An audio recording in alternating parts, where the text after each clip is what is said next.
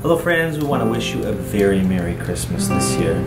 We want to thank you for all of your faithfulness in supporting us both financially and prayerfully, and we were so glad to meet many of you this year. Some of you we've never met, and we were so glad to be in your churches giving our report this year.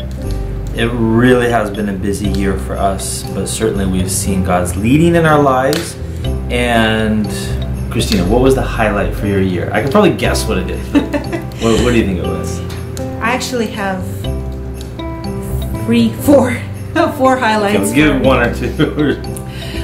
One was the marriage of our daughter Naomi, and our trip to Chile. But I know of two other highlights that I would really like to mention, and it's the baptism of our other daughter Noelle, and my parents visiting us in the United States. Yeah, we actually had that. Now all occurred in the fall, right? Yes.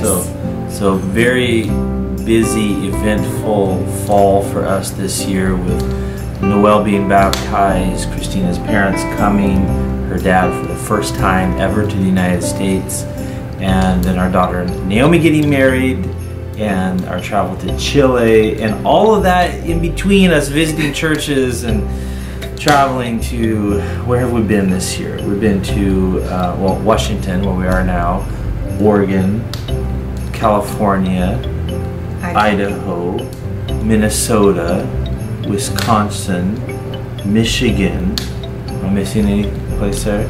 And Chile. And Chile, and Mexico, and Ukraine.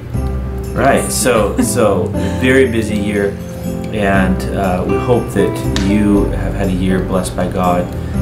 And I think it's wonderful to take these moments and look back over the year, see how God has led, and thank Him for that. And we are thankful very much. So. Absolutely.